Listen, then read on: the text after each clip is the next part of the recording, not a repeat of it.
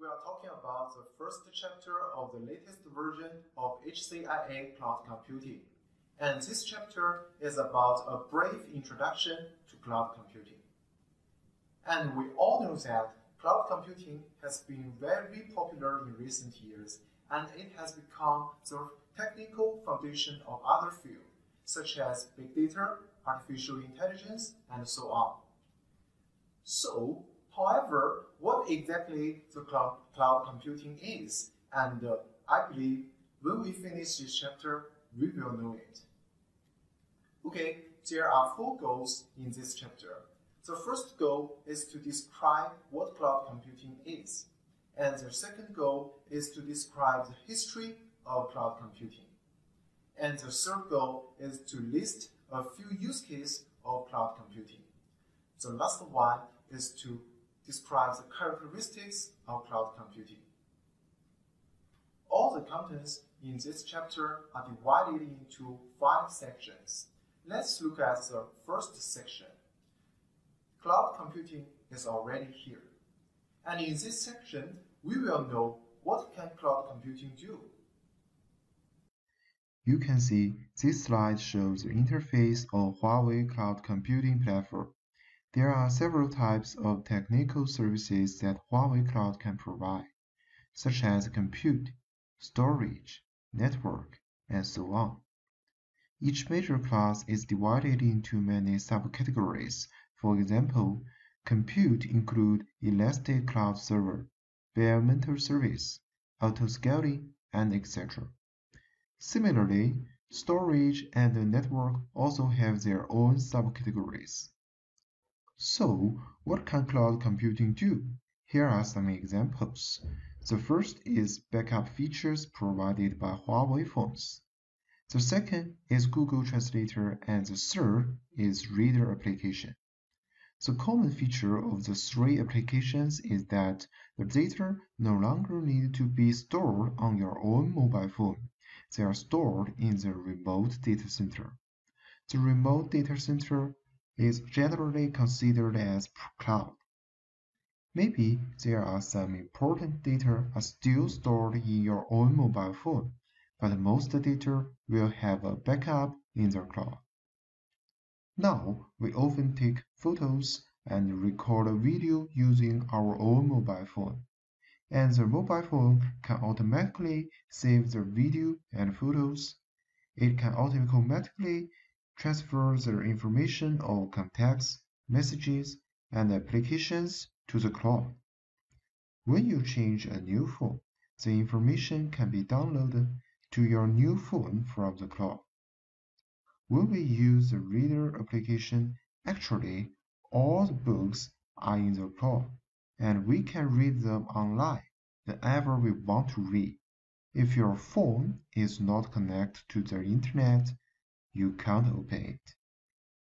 So far, I believe that you have a general understanding of cloud computing. Cloud computing has developed very rapidly in recent years and has become the basis of other fields. In last section, we have talked about what cloud computing can do. And in this section, we will talk about the 5 advantages of cloud computing and what exactly the 5 advantages are. Let's get a quick start. There are 5 advantages of cloud computing, and the first one is on-demand self-service. It means that customers can purchase their different types of server according to their own needs. And the premise is that you need to know what you exactly need. In other words, if you have no idea about the type of CPU you need, maybe you can't use cloud computing. Just like if you want to buy a t-shirt, you have to know your size, right? When you really use cloud computing, if you don't know what you need, even you do not understand the cloud computing, you need to communicate with the cloud computing customer service to buy proper IT services. This is the nature of on-demand self-service. Next, let's take a look at the second feature, broad network access. The three applications in the previous example are all dependent on the network can be used normally, although some applications can be used without network. If you never connect to the network, data will only be saved in local. It is not a complete cloud computing service. In Marvel's film Iron Man, sometimes Iron Man uses his own things such as suitcase or watch to summon his armor. But in more cases, Iron Man summons his armor through the network. The network can be Wi-Fi or 4G. As long as we are connected to the internet, we can use our own cloud computing services. The third advantage of cloud computing is resource pooling. In the case of Iron Man in Avengers 2, when he battled with Hulk, some parts of his armor are broken. He summons the parts of steel armor to replace broken ones. His steel armor is equivalent to a resource pool. Whenever a part is broken, he can replace the part through his resource pool. There are many types of resource pools in cloud computing, such as computing resource pool, network resource pool, storage resource pools, and the largest advantage of resource pools is that it can make a difference in underlying hardware. For example, I presented a cloud computing resource pool that contains CPU and memory. However, I don't know which CPU I will use. The resource pool is also a very important feature that provides a basis for the next two features: rapid elasticity and measured service. Okay, let's see the rapid elasticity first. As long as talking about this feature, I will think of the idol of my childhood, Monkey King. Monkey King's weapon Golden Hoop can be optionally big or small. When the weapon first appeared, it was an iron pillar. Later, Monkey King could narrow it down and put it into his ear. The rapid elasticity in cloud computing is the biggest advantage for users. They can configure the specifications of cloud computing service according to their own needs. For example, in the early stage of a company, they do not know traffic scale of the website, so they can establish a standard version of their website to meet the traffic of a small number of people.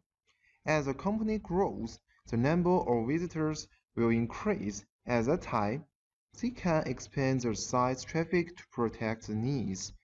Another example of rapid elasticity is that there is a news explosion in Twitter.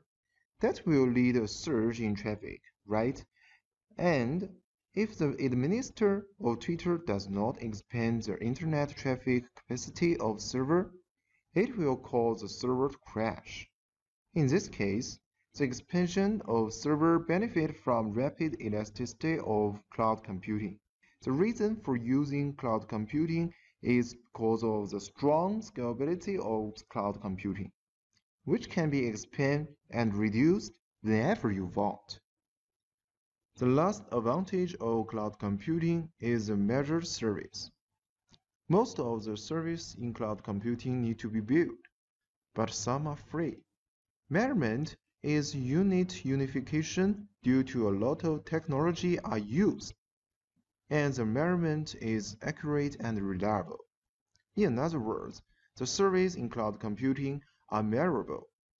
Some are based on time, some are based on resource quota, and some are based on traffic measurement. The service can accurately measure the resource configuration, and it will help customer to control and optimize his business. For the customers, they can clearly see the usage of the service they purchased, and they also can purchase the corresponding number of services according to their needs. Okay, all above are the 5 advantages of cloud computing. All above are the 5 advantages of cloud computing. Have you understood all the 5 advantages clearly? If not, I suggest that you have to spend much time on it. And in next section, we will talk about the official definition of cloud computing. See you!